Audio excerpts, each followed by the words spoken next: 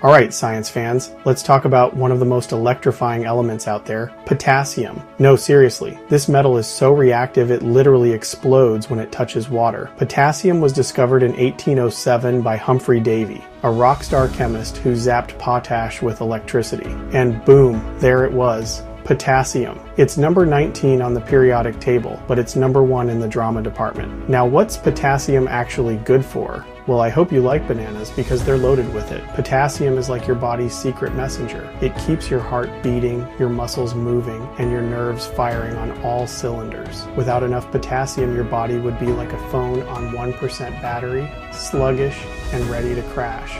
But get this, potassium isn't just for living things.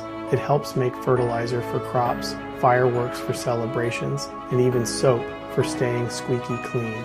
So next time you see a banana or a firework, just remember, potassium's got your back. Want to learn more wild science facts like this? Hit that like button and don't forget to subscribe. Stay curious, and I'll catch you in the next one.